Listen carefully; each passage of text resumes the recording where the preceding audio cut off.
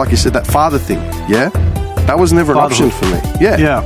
It's interesting because when I was younger, I never thought about it. Never thought about it. And, you know, marriage, as you know, has never appealed to me at all. No.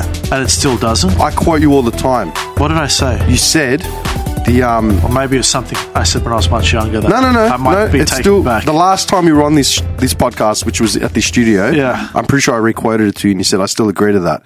It was something about it's far more important, or like something. I don't want to misquote, but it was something about in the lines of, to you, it is far more important and appealing, or whatever, to be a father than a husband. Oh, I agree, 100%.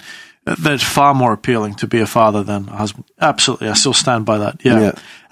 But it's only been maybe since my mid-30s, maybe early to mid-30s, when that drive for it really kicked in. Like on a drive to, you know, down the freeway going to wherever it is I'm going, to a project site or whatever, you've got an hour to think. And I've envisioned it as I'm driving down the freeway.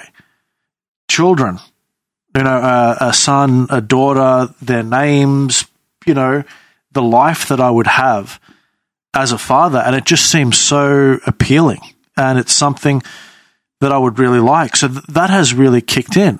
Of course, there are a number of steps one must take before, you know. It's like George Costanza. You get to that. I'd like to have a kid. You got to get a date first.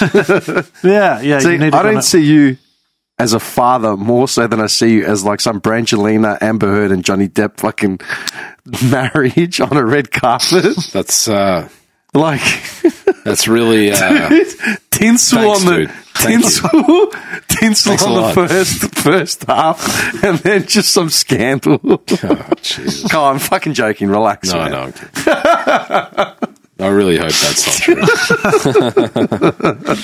Being on an angry voicemail with me that I put on the podcast just to get the hype. You know what I mean? Just being on some call like Mel Gibson. Yeah. She took my Laker tickets. Poor bastard. Bend over backwards. My balls in a knot. He went nuts. That's one of the most epic series of fucking calls. That's it. I love it, man. Fucking poor dude, man. Has he recovered from like all that? Or is he still sort of blacklisted? Oh, he'll always be blacklisted for To a point, yeah. speaking out. All the anti-Semitic shit that he used to say, yeah? But I think he was quoted as saying, you know, they're very forgiving when the movies that come out of your studio make you X amount of hundreds of millions. So maybe there is some forgiveness there if you know, the studio's making them so much money. Now, sorry to like segue to Mel Gibson, but fatherhood, what's your take on it? Yeah, like no, I would like to have that, you know. You always wanted it? Yeah, I mean, it's not something that I think about all the time. You know, I mean, for me, it's more, you know, I want to be able to find. To me, I can't be thinking too far ahead because I'm thinking, well, I need to find the right person first. You know, need to find the right person to have them with. And so for me, that's been the thing for me. If I find the right person, then of course, it's a kind of a no-brainer if I find the right person. But yeah, so I haven't really kind of been entertaining it too much because then it's like, well, fuck, I've got to be a dad and fucking anyone will do. Like, all right, how about you? Yeah, whatever. You know there are people like that, right? Yeah, of course. Yeah. Well, see, the problem is, well, I don't know if it's a problem, but a lot of women think that way because of their biological clock. Because they start looking for sperm donors. They have to. They start getting really, really desperate with it because they have that biological urge, man. And hey, who can blame them, man? That's their fucking body. Well, that's why they were created. You know what I'm saying? So, well, that's why nature created them, is to procreate. I have a lot of sympathy for women. Sounds so bad. No, but it's true. No, but that's science. You know, I have a lot of sympathy. Simo's a great guy. I'm just letting you know. No, but I have a lot of sympathy for women who are childless and really want to have a child because there is that natural biological drive in them to do so. I have no sympathy for a woman who is not married and is whining or depressed or complaining about that. There's that's a whole different thing. But a childless woman, yeah, I have a lot of sympathy for that, and I can understand that. Before, when I spoke about these ideals of having children, I think it's become more intense, and I actually do think about it a lot because I feel I've got so much to give children. Like there's so much inside me, but that's just for children. So, there's a lot for me to give, but it's just for children, and I feel that it would be a shame for that to go to waste. I feel like I've got a lot to pass on and a lot of love to give, but that love and all that is just for children. Here's a question. That's how I feel. What about you? Me. Yeah, because you said before it wasn't really. I don't know. He's got his hand up. Sorry, he's honing in. Like, yeah, you said before. I think you said before that it wasn't really part of your idea. No, because I grew up in an environment where that was just the norm, right? Like when we were Greeks, we all lived in the same houses. That was the norm. Yeah. Yeah. For Greeks. Oh yeah, you get married at like 23. 23? People getting married at 23. Yeah. Dude, I was at my mate's Bucks or something, like last year or the year before. I was standing in line at a club, fucking in our late 30s going into clubs, you know what I mean? Like waiting in line. And there were these girls behind us, so we started chatting to them. And this pretty girl, right? Like she was a pretty girl. She started talking about her fiance, and she seemed really, really young, like really young. And she's like, oh, and all her friends like, oh, it's my hen's night, la la la. I'm getting married in like 2-3 weeks or something. I'm like, oh, okay. And then I asked something like, you know, why are you getting married, or like, you know, what do you love about your partner, or something just, you know, about the wedding or whatever, or the relationship. Because all her friends are like, oh yeah, she's getting married. How beautiful does she look? La la la. She's so lucky. This and that. And they all looked really, really young. Shows me a ring. It was like this massive, gargantuan fucking rock boulder, man. Like seriously, like they literally pulled it off a mountain and just slapped some metal underneath it, forged it to fit her finger. Like it was ridiculous. I'm like, hey, a nice ring, man. I didn't ask to see it, but okay. And then she starts telling me about it. She says, this is my fiance. Look at the ring he gave me. I'm like, yeah, I see it. So how old are you again? Like you're supposed to be impressed by her bobble. Yeah, dude. And I asked her how old she was, and she was like 20. Wow. I'm like, ugh. Like, what? Yeah, it's how old's your fiance? And he was like 30. Ah. I'm like, yeah. That's not a good age gap. Yeah, and I was just like, why are you marrying this guy? Well, what's the rule? It's like half your age plus 7. Yeah, it fucking works out, man. Half your age plus 7. What's that? The minimum gap you're meant to have with like a. So theoretically, our future wives could be 27 and no more than that, no less than that. Yes, that makes sense. By 27, you still got 20s, half your shit. But 20 and 30, the gap is too big. I'm not saying that inexperience. I'm not saying love isn't ageless, but fuck me, I'm looking at a 19-year-old. Yeah, has had 6 months outside of high school. Well, what does a 30-year-old want? Let the kids get have fun. What I don't understand is why such a troll. I think it's because you got the fucking hood on as well. It's killing me. No, it's because of the light, man. My fucking eyes are fucking. I don't know. I don't understand why a 30-year-old wants something serious out of a 19-year-old. I can understand him wanting to have sex with her. She was a good-looking girl. I want to lock her down, baby.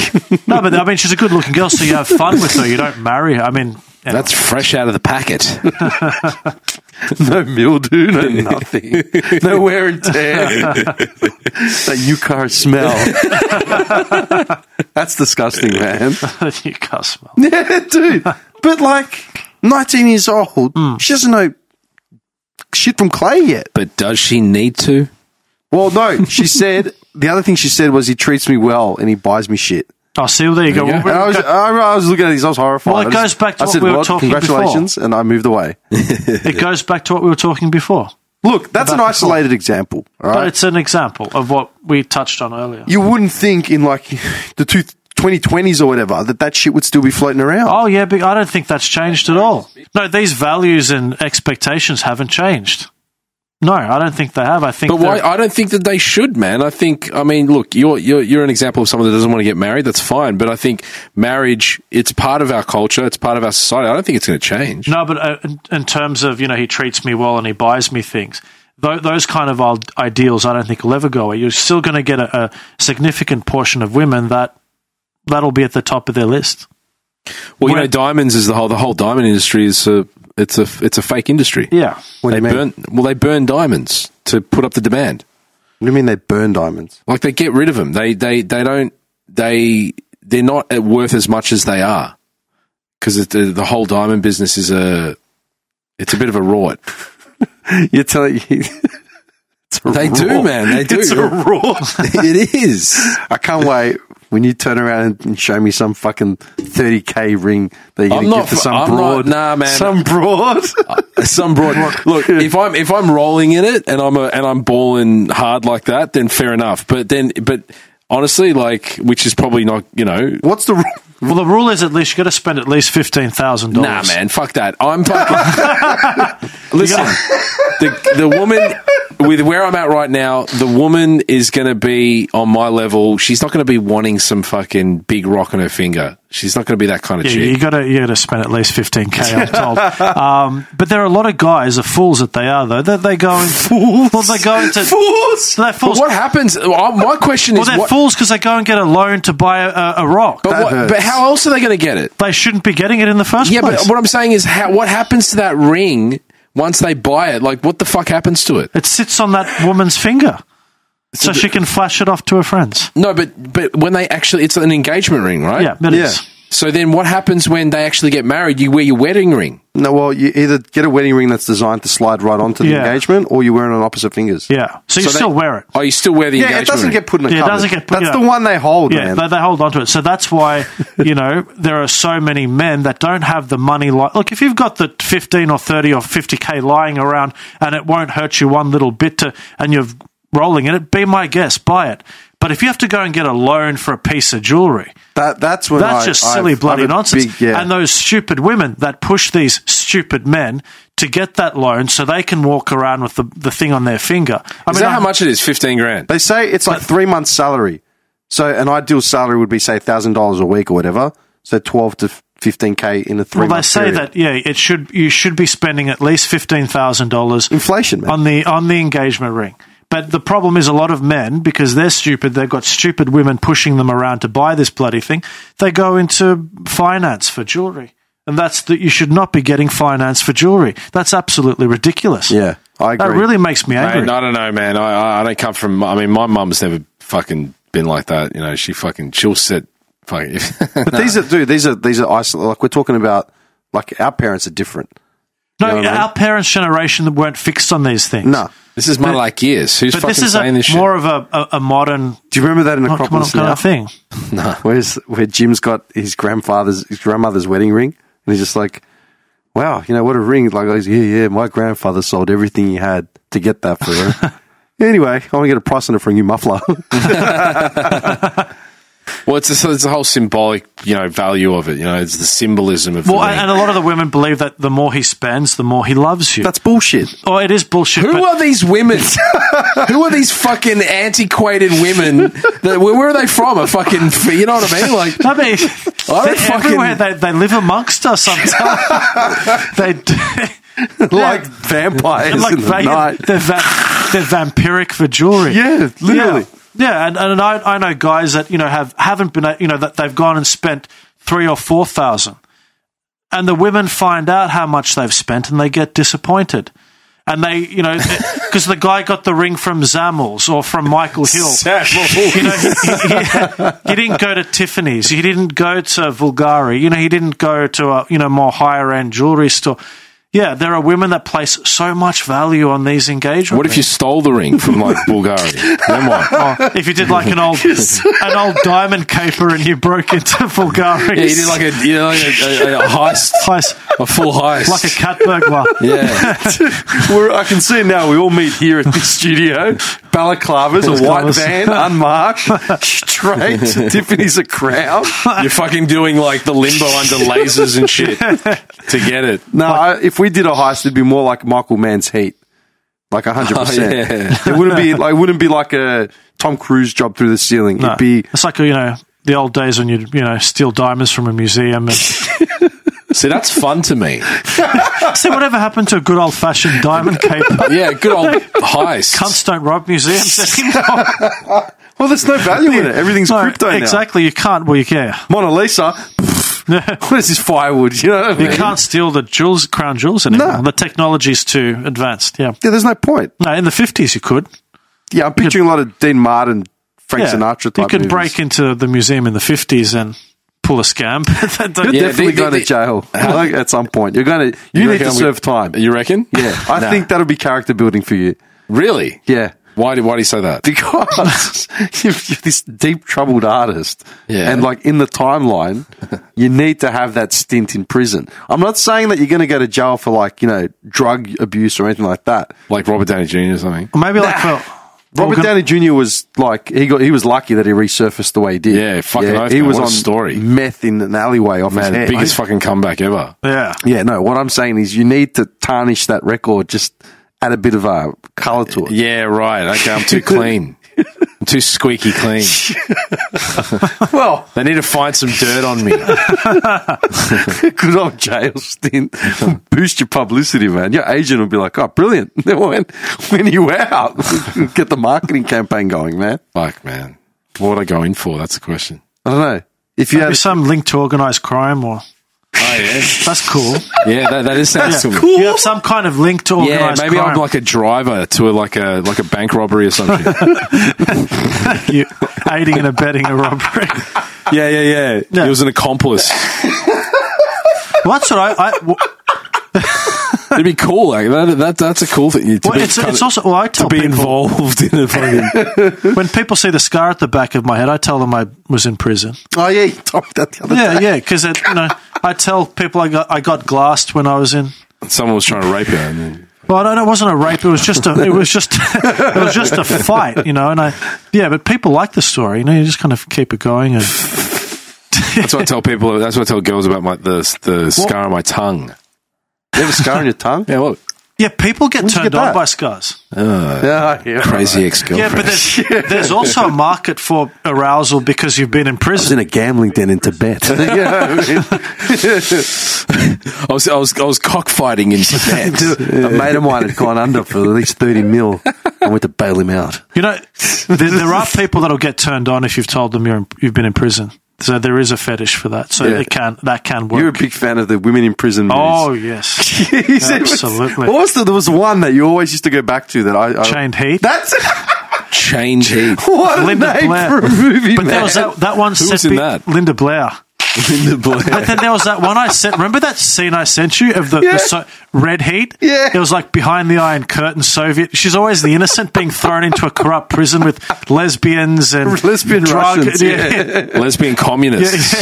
gangs. And there was that scene I sent you where Sylvia Crystal was raping Linda Blair. Yeah. And it was intercut with Soviet propaganda. Oh, really? I used to get turned on by watching that as a kid. No I was shit. 10 years old and I was watching this woman rape this other woman. How did you get that movie at 10? I rented it from the video shop. I know, man. It was weird, man. Well, I knew 'cause this guy when he was 10. It was in the action section, and my parents let me get whatever I wanted from He the action could get section. anything. His parents were so liberal with it. He was watching erotic thrillers at 10 and then doing show and tell at fucking in Miss his class. Being yelled at, Talking about fucking actors like Bob Hoskins. And then she was getting fucking frustrated and pissed off because she didn't know what you were talking about. Yeah, because I stood up and I did a show and tell about Silence of the Lambs. For like 10 years old. Yeah, man. Weird. I was like, shut up, you stupid boy! Get out! Get out! Get out! Or I stood up once and I told the class that Cher had a tattoo on her ass, and I got yelled at for that because I saw the Turn Back Time music video. You didn't see that music video. Yeah, or then, for Basic Instinct, and I said, and two women kiss in that, and they dance together at a club, and they start kissing. Shut up! Sit down! The same thing. But I'll tell a quick funny story from fucking dying, man. from our childhood. See, we got our hands on 80s Playboys, and that was in the days where you had full growlers, like full boxes of hair, and I went around telling everyone that the hole was in the middle of the hair. I didn't realize it was underneath. You had to penetrate the middle of the growler. So me and Alex and I and another friend of ours, we got scissors and we cut out the pubic hair, like triangles of pubic hair, and we stuck it all over the boys' toilets. Like you'd walk into the boys' toilet. We were in grade 3. We walk in and there's I just don't remember this. there's growlers Fuck off, just you know. stuck on the walls. He's trying to I remember telling the stop. No, I don't remember that part. I don't remember the sticking the. Yeah, we stuck growls the on them. growlers, and then this butch Scottish teacher, she came in and started screaming at us. Yeah. And we all got sent to the principal We did. individually. Yes, we did. I remember that. Yes, we all, and you know, because when you're a kid, you're very honest with things. And the principal was asking about my home life and what I do at home. And I told, liberal arts family. well, actually, my parents are a mixture of conservative and liberal, depending on what topic you get them They're on. liberal traditionalists. Yeah, so I told the principal that I have sex with my pillows at home. I told him that I imagine that my pillow is Kathleen Turner, and How old are you? 10. And you could. I was sexually aware at a young Kathleen age. Turner. It was what, Of all people. I know. what I used to do, I'd get on top, because I'd watch people having sex in movies or simulated sex, so then I thought, that looks all right, that looks like fun. So I'd just pretend the pillow was a girl and I'd roll around on it. And then he looked at me and he goes, that's so unhealthy. No, he said that to me too. Not about the pillow, but he said the same word. Like, that's so Yeah. unhealthy. What did you tell him? I told him about how he goes, what is this? Ruining this man's life. Yeah, basically, you know, is this a normal thing for you? You know, about Playboys and all this kind of stuff. Playboys. And then I was like, well, you know, I told him about my uncle's workshop. They had the mechanic. The new the car. Marathon Foods. Man, I was just saying, in the kitchen, The Playmates. the whole thing was covered in. Tits and ass, yeah. Tits and ass and naked chicks. All the calendars back then, all the Repco calendars were like naked chicks. Yeah. And I was telling him about that. It was just plastered everywhere in the kitchen. And then he just looked at me and he was like, That's so unhealthy. that's so unhealthy. I remember this like it was yesterday because the teacher snatched the Playboys off. She goes, what are you doing with these? And we're like, well, they're good. There's good articles in them. You know, that was 10-year-old articles. 10-year-old Simo's reading articles in Playboy. I read the Fidel Castro interview and the Martin Luther King interview when I was 10. And my dad knew that I was reading it. He thought it was not a bad thing for me to be reading. But they called my parents up and they recommended therapy for me.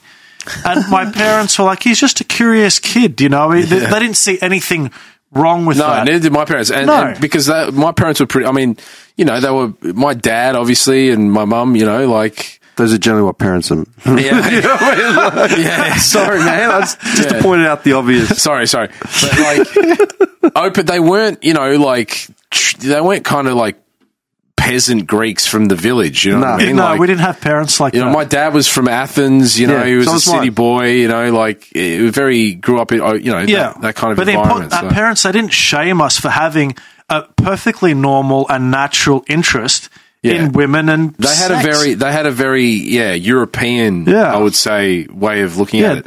Like, my parents they never had an issue with me with sex scenes. They had an issue with me with violence, watching violent movies.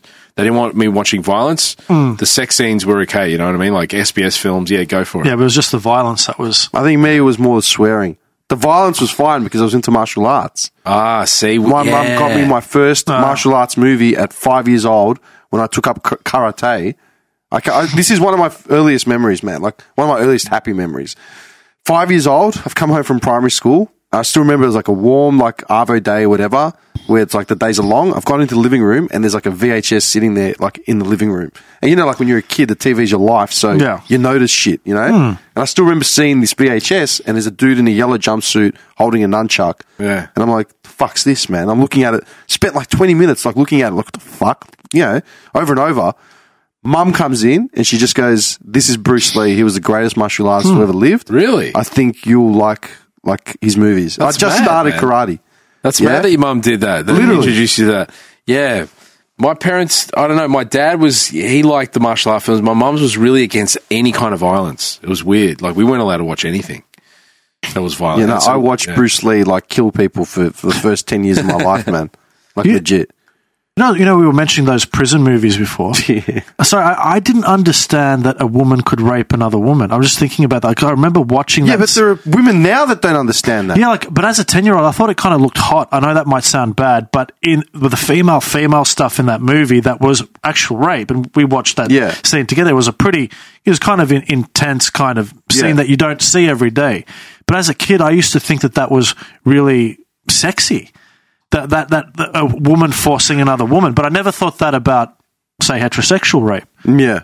But I remember seeing that as a kid, and I remember seeing, you know, we talked about Basic Instinct, the lesbianism in that, I remember feeling butterflies in my stomach. Like it was just I was so excited. It was the first time. The lesbianism in Basic Instinct. Yeah. That was the first time I saw two women kissing, and in a film. we got so excited by seeing this. Well, it's taboo and it's new. But I didn't even know that it was taboo, though. I mean, I didn't even know. It was just something different. Yeah. I'd never seen two women kiss, but it just looked so lovely. You know, it just looked great. It just made me happy. That's all. I just got the butterflies and I got very excited. I remember that butterfly feeling in my stomach from seeing that. Just on what I just said about, like, you know, people now, where there are women now that don't understand how women can rape women. Yeah. It goes back to that Jordan Peterson fucking video that I'd sent, where that woman didn't understand that that women will display a form of toxicity somehow. And aggression. Well, look at it's not a thing. But if you look at women's prison, we'll go back to that. There's a lot of that goes on. Of course it is. Women get raped with broomsticks, and it's not just what's in Linda Blair movies as being just no. In a film. It actually happens. Prisons are filled with violent people. Violence, yeah, and there are women in there. How did they end up there? Yeah, they exactly. all just get on a bad rap, kill their ex-husbands. Do you know what I mean? No. Yeah, and apparently female prisons are quite often more violent on a day-to-day basis than male prisons. Really? Yeah. What do you reckon that is? Just based on emotion? They're more probably volatile. They're more volatile, more emotion. Caged women in that scenario. Back to the caged women. Yeah, caged women in that scenario with the higher emotional levels, and maybe it makes them more volatile and makes them more aggressive in those scenarios. I think, you know, like okay. Do you follow Jordan? You follow Jordan Peterson shit. You were one of the first people to tell me about him. Do you follow his stuff now? I haven't. Yeah, I do. I mean, I watch his stuff whenever he's got a new video. I generally watch. Recently. I do follow him. But he's recently gone on to like Ben Shapiro's. Yeah, see, I can't stand Ben Shapiro, but Daily Wire thing, and I understand why he's done it, so that he can have more kind of freedom to be able to say what he wants to say without being censored. But I feel like that's going to kind of hinder his audience a little bit. So you don't like Shapiro? We're discussing I used Shapiro to respect the other him week. Yeah. years ago, but now he leans in on his ultra-Orthodox Jew shit, like that's gospel and that's what the right way is, based on his sexual inadequacies. Do you think he's a dud root? Oh, he's 100%. Dude, his doctor told his wife that he told his wife had said that thing about the reason why she can't get wet, it's because it's a medical condition. It's like, no, it's because you're married to a fucking dweeb like Ben Shapiro, who doesn't know what sex is. He would be a dud root. Wait, who are we talking about? Ben Shapiro. Oh, we're talking about Shapiro. Yeah, I thought you were talking about Peterson. No, he'd be hopeless at sex. Yeah, and I said this to Simo a while back. You can tell, actually. Yeah, I said this to Simo a while back. I said, I used to respect Shapiro's debates, but when I started watching more debates of him actually getting torn apart, him falling apart was just too fucking funny. He does this over-talking thing where he just speed talks and hammers home some bullshit point with just hearsay, just to get over the top of whatever it is that he stumbled on. We're talking about Shapiro now, Ben. Shapiro. Not Peterson being a dud. No, Shapiro being a dud. Peterson, as far as Peterson goes, like, obviously I don't agree with everything he says. It's not even me agreeing with what he says. It's more him exposing the other side of whoever it is that he's debating, which is what I find more interesting. Like that woman that couldn't understand. Is that famous interview that he did? He's done a few famous Kathy Freeman one. Oh, that one that made him really... Yeah. That one I rewatched a couple of days ago. So do you think Shapiro is a skilled debater or not? I think he is, but it's more about the quality of people he debates. I actually saw someone had said this I'd quoted this years ago, man. They said the same thing. It says more about the skill level of the people he debates, because he generally turns down genuine opponents. Okay. I mean, I generally see him debating uni students. That's what I'm saying. He cherry picks cherry picks the debates that he gets into. When we had, one of our favourites, Hitch, I never saw him debate a uni student. I mean, never. He occasionally ripped a few members on Q&A, audience members. No. But he would debate people scholars in that world. Yeah. Let's say, generally speaking. People at the top of the field. And that's what I'm saying. Like, when he comes up against Anna Kasparian from like YouTube or from the Young Turks or whatever, or Cenk or whatever, it falls apart. He just goes into his perpetual fucking loop of, it's like, just shut the fuck up. Yeah. Man. You're not making any sense anymore. Yeah. I really like Peterson. I think his podcast is great. He interviews some amazing people. Like, he's had Sam Harris on. I like Sam Harris. Oh, Sam Harris is very good. Sam Harris is really good. His debates with Sam Harris is a series of them, and they're really full on. They're really good. What stance are they taking? they're figuring out the structure of being. Like, it's very philosophical, ontological. Okay, so it's an exchange of ideas as opposed to exchange of ideas. Well, yeah. the way that Sam Harris talks and debates is very the thing is with structured. Sam Harris is that Sam Harris is, it's interesting to me because they're debating, you know, metaphysical ideas, you know, like God and, you know, the universe, and it's the deepest questions that you can ask. You know what I mean? So Sam Harris, I like in his delivery that he never sounds aggressive, even when he totally fucking pulls the rug out from like the opponent or the point or the listener. Never sounds like he's punching down ever. Yeah, just makes a point. He's got wit about him. Well, you think Shapiro's got that arrogance? Shapiro's the most arrogant debater. Well, that's why a lot of people don't like him. They think he's an arrogant such and such. He's a little cock. Yeah, because of the way that the way Sam Harris handles it, or very diplomatic, man. He eases more so diplomatic. The point. Thomas Sowell, who you know is also a great speaker as well. Sam Harris, I forgot about him. I used to watch his shit. Like, there's heaps. There's some good ones. They're not debaters. I like listening to a lot of these, you know, these real intellectual, these brains, man. Like Sam Harris is one of them. I like listening to him as well. But there's this other dude who's this guy called Daniel Schmachtenberger. Yeah, you made that up. No. You made that up. No, look him up. Don't lie. No. Look him up. He's fucking great. He's like he's like a systems theorist, and he talks about like different, just how to solve like certain issues, like the world's problems and stuff. He's very, very like an amazing thinker. That's the great thing about the internet, man. It's like the internet it's like a double-edged sword. You know, there's so much shit. Yeah, but we find some gems too. There's also some amazing shit out there. Whatever happened to Milo Yiannopoulos? Oh, Jesus! Remember him? Christ! I just thought of him. Yeah, he burst onto the scene. They cancelled him. They cancelled him early. Yeah, because he was a racist. He was a racist. He was a provocateur. Well, he's a provocateur. He was like a male Clementine Ford. I mean, he was a provocateur. But he wasn't going to get far because, you know. I never trusted his integrity or his motivation, but he was a showman. But he was just meant to poke and you know, poke fun at, you know, his entertainment. PC culture. Yeah, he was a provocateur. Because we're so PC right now, we were like, no. But what they tried to get him on, those comments about the pedestry stuff with teenage boys, and they tried to get him on that, and I actually agreed with what he was saying, because if you actually listen to what he was saying, it did make some logical sense, and he was speaking about his own history. He made a very specific point about 15 or 16-year-old boys that are homosexual that have a very hard time, and how they find benefit from having relationships with older men, you know, men that are, say, 30 or 35, because these men kind of initiate them into this world, that, you know, this homosexual world, and that's actually okay to be a part of, as opposed to that they show them. Why is it okay to be a part of? It's a guide. Do you know what I mean? It's like these older men become a guide for them and kind of help them along their journey, which is a little different from the majorities. That's the point he was making, and that point does make sense. I'm not condoning relationships between 16-year-olds and 30-year-olds, but I can also see that there could be some benefit in there for that 16-year-old boy. Well, that's what Thingo's just been done for, Kevin Spacey. You know, you could argue that. Nah, but that was different. That was no introduction to a thing. That was just straight assault. I don't know, man. It's a grey area. I don't know if I agree with this point, by the way. I still see it as, you know, there's still that age gap, and it's, You know, I don't agree with the age gap in terms of that relationship being what it is, but I can understand the point of... the point that he was making as far as guidance. The lost homosexual boy that is this way and wants guidance, wants a mentor, that he gets some kind of benefit from that situation. That makes sense to me. I've put this up like with random people. They poo-poo large age gaps in, like, you know, relationships and shit like that. It's like, look at your grandparents, bro. Your grandmother was 15, your grandfather was 29.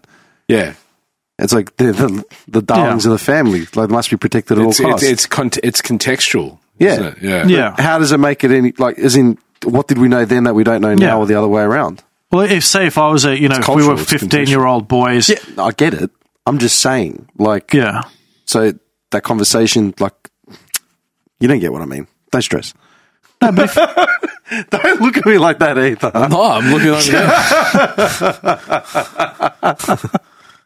Sorry, man. But if we were 15-year-old boys and there was a 30-year-old woman that was interested in us, of course we'd jump at that opportunity. If we were physically attracted to and it's very exciting. Would we benefit from that? Probably not, apart from having a sexual experience. Yeah, you'd benefit from it. Well, what I'm saying is, apart from the sexual experience, that in that sense, I don't think that the journey of assistance is the same. Do you know what I mean? Like, if you have that homosexual boy that is feeling lost, it's a different world. It's a different world. My question is, why is that different for the homosexual boy? Because homosexuals are still pretty, they're still closeted. Historically, and Yiannopoulos was talking about his own experience in the 80s. I don't know, it would have been in the 80s, I'm sure, where he grew up in this family that was, conservative, and this is the way that he was, and there were no outlets. I mean, there was nothing out there to say that the way you are is okay, and here's some kind of a guide.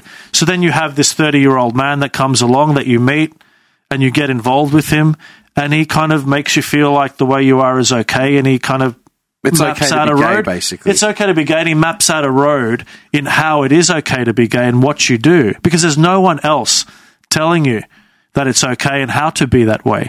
So that was Yiannopoulos' point. But where did he grow up? In some fucking village in the middle of nowhere? Hang on, I'll look it up. No, he grew up in the UK. Well, if he grew up in like a city, I mean, surely he's No, but I mean, I can even remember in the 90s, I mean, homosexuality here in the 90s, wasn't really a mainstream thing. It was still pretty much, on the fringes.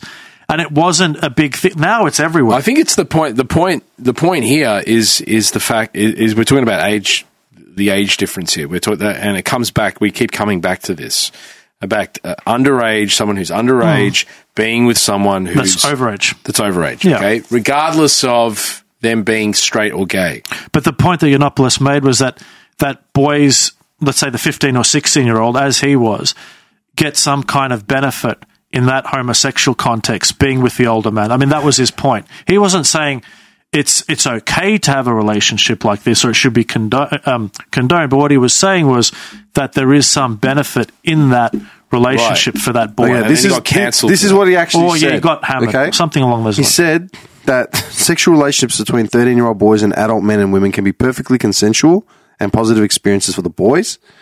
And then, he was forced out of his position at Breitbart when all this sort of shit happened. CPAC was revoked, all that sort of stuff.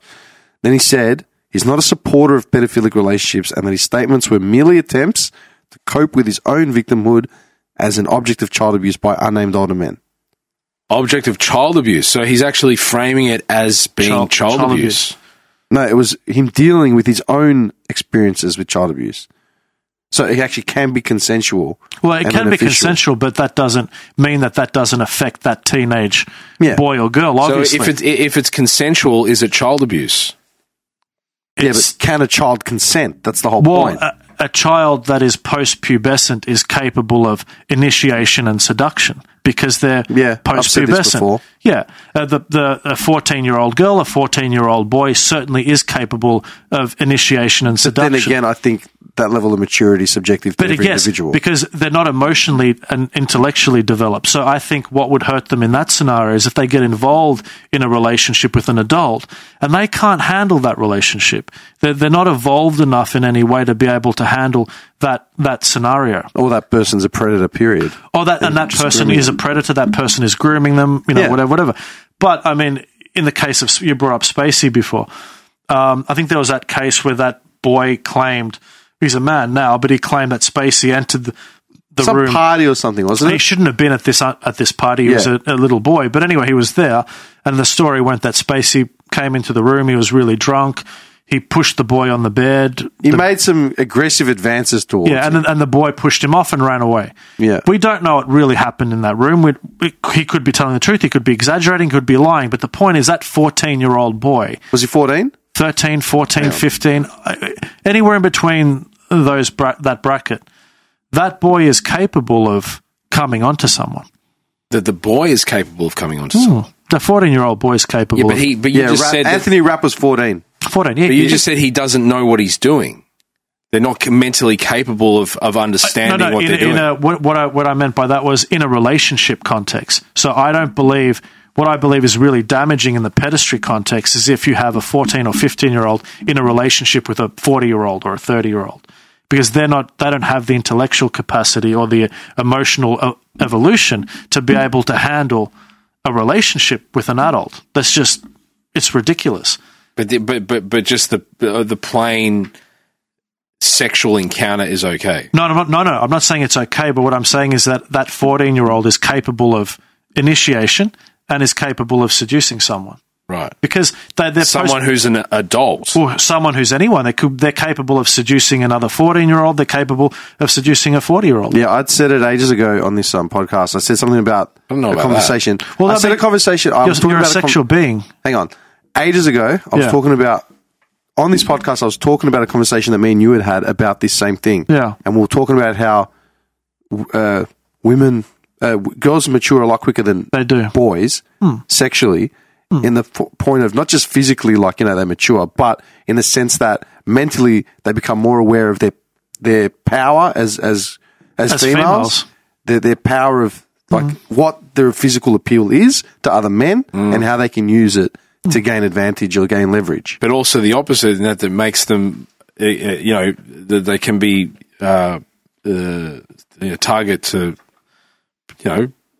victims in a way. 100%. Yeah, they can be victims. They get in over their head and they don't know. That's the whole point, because they're not evolved enough to be able to handle it. Yeah. But I was seducing and initiating when I was 14. Yeah, but but how old were these people? Well, they were around the same age. Exactly. Yeah, but still, I could have done it to a 30-year-old too. I'm still capable of hitting on a 30-year-old. Well, that's what you think. You think that, but a 30-year-old could have looked at you and laughed. Yeah, then I get rejected. Yeah. But I'm still capable of trying to seduce that 30-year-old. Yeah, right, okay. But you're a male too. That might not necessarily be true for a female. Of seducing the older... Yeah. The older seducing man. an older man. Okay, wait a second. When you were in high school, how often were guys your age hooking up with older girls? How often were girls your age hooking up with older dudes? The girls were hooking up with... Standard. When we were 15, 16, they all had boyfriends that were like 19. Yeah, and when they were 14, they were with guys that were 16. Yeah, or even older. Yeah. Yeah. And that was a common theme. Because I remember we'd be in high school at 15, and every girl that we knew in our year level had an older boyfriend, usually finished school and had a car. Yeah. They're capable of coming on. You can't compete with that, you know what I mean? Yeah. They're not capable of handling relationships with adults. Okay, they're capable of coming onto adults. Gotcha. Because they've hit puberty, they've gone through the changes, they've got that sex drive, they've got that interest. But they're not capable of the relationship. They're not capable of the relationship, but they're more than capable of coming onto that adult and having sex with them. Okay. So that 14-year-old in that room with Spacey, I mean, how do we know that he didn't, he's looking for a leg up in Hollywood, his parents have allowed him to go to this party for networking. How do we know that boy didn't come on to Spacey? He's more than capable of doing it. A 14-year-old, absolutely. We don't know what happened, but I'm saying it's a possibility. Spacey didn't know his age either, did he? No, well, he didn't know his age. I remember I got into a big debate with somebody I went out on a meeting with, and we had the example of, I'll say the three of us are at a club. Say we're at 161, and we've met three girls. And we suspect they're quite young, but we're at a club, whatever. And we like these three girls. We go back to our houses and we have sex with them. Yeah. And then the next day we've got the police on all our doorsteps because these girls happen to be, 15. Isn't that what happened in Raging Bull? Raging Bull, De Niro. The film? Yeah, he was like owning a club or a restaurant towards the end, and he made out with some bird. 15-year-old? Yeah. I don't remember. I'm pretty sure. And cops turn up, and he's like, she didn't look at, like... Well, this is my point, and we would be legally exonerated from any charges because we were in a venue that is overage. Oh, whoops, sorry. The people in there are 18 plus. So it's not like you check people's driver's license or passport to check their age. That's what happened to Akon. Yeah. Do you remember Akon, the singer?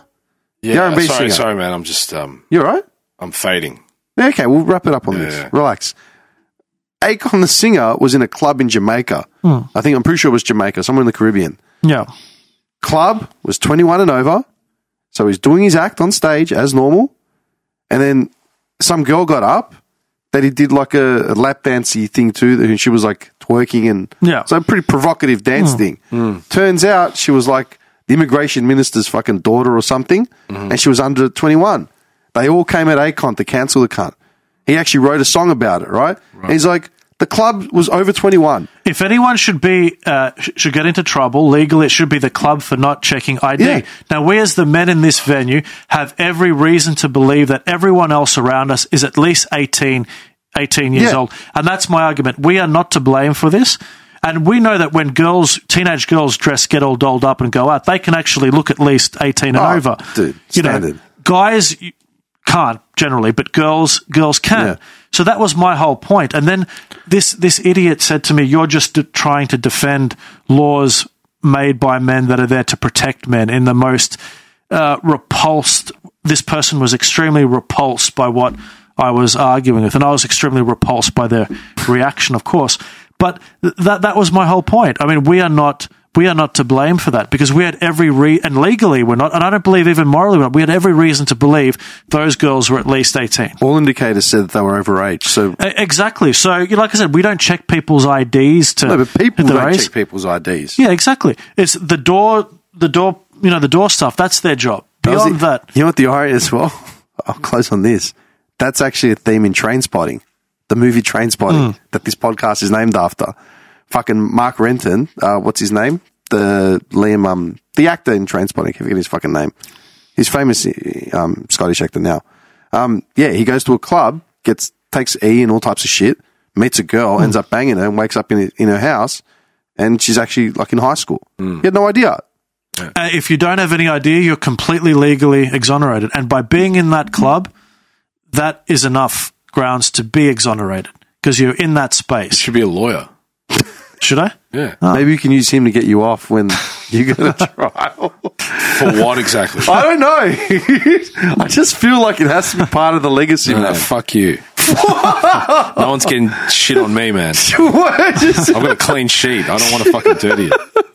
Just make up some story about some fucking... Oh, it's going to come full circle to this podcast. No way. Your Honour, in August of 2022... And we have it on record, him saying this. It's on the internet. Fuck, now I'm paranoid. Don't let this episode get out. No. All right, look, you're fading. It's late. What time is it? I'm pretty sure it's 11. Oh, right. Jesus. All right, I need dinner. Thanks, guys. Thank you. I'm just more happy that I actually have seen you both in the same space. We need to do this. We should do it more often. That was a good chat. It's hard. Yeah, look, I understand we all have revolving schedules and shit, but if we can organise this at least once every so often, I reckon it's a breath of fresh air. I feel like it's been therapy for the last 3 hours. It's been good. It's good, man. Thank you. Thanks for having me. Thanks for having us. You've both been on before in some capacity, and now you're at the new joint together. I think it's poetic. Awesome. Thank you.